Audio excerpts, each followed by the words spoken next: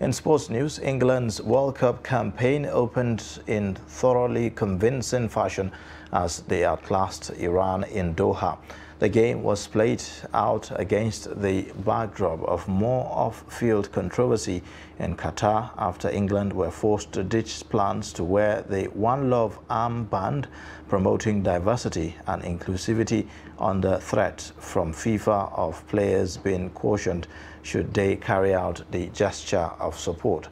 Gareth Southgate's side strolled to victory with Iran's hopeless plight made worse by the early loss of goalkeeper Alireza Biranvand to concussion after a clash of heads with a teammate. The game ended 6-2.